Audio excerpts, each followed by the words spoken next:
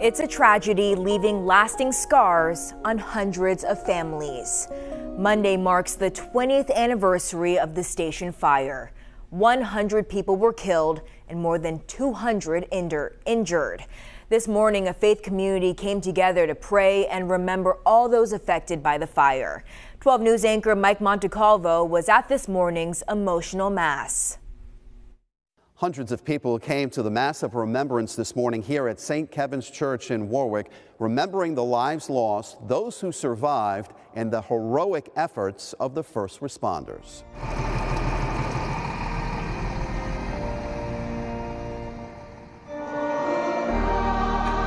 My brothers and sisters, we gather to celebrate these sacred mysteries and to remember especially those we lost 20 years ago in the tragic station nightclub fire. Keeping our promise. What prevails here today? We will never forget. 100 beautiful souls that left us. The theme for Sunday morning's Mass, honoring those who died, were injured, and the heroes who emerged on February 20th, 2003.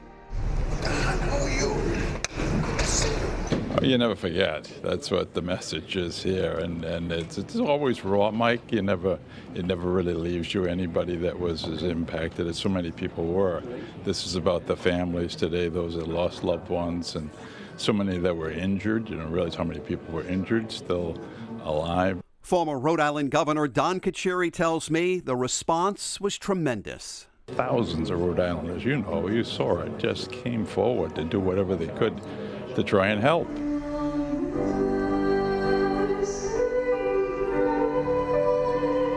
Father Robert Marciano with a simple request to the congregation.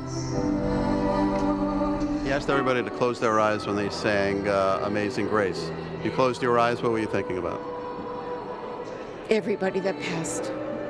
I owe my life to them. I owe my life to the doctors, to my family, first responders. I owe my life. There's just no other words for it. How do you get this lucky? And I say lucky, and it's scars and all.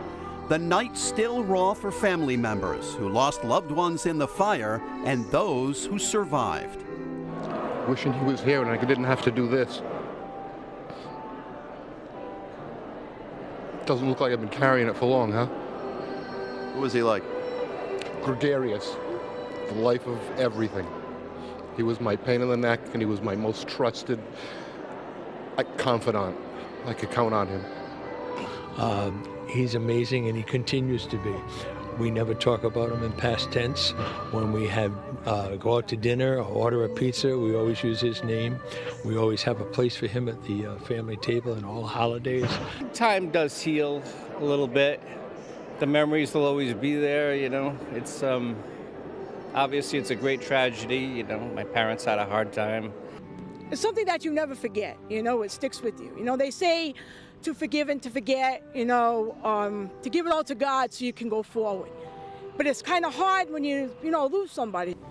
Tragedy is a part of life. The key thing is how we respond to it. And when communities rise up and are compassionate, live in solidarity with one another, then even the worst tragedy becomes a source of a new life, really. While the memorial mass took place one day before the 20th anniversary, a formal ceremony will take place at the Station Fire Memorial Park in May. In Warwick at St. Kevin's Church, Mike Montecalvo, 12 News. And join us tomorrow for complete coverage of Station Fire Remembrance 20 years later. Mike Montecalvo will be live at the Station Fire Memorial Park. We'll hear from survivors about the mental scars they carry and how they continue to heal. Plus, children of victims speak out for the first time about how this tragedy has altered their lives.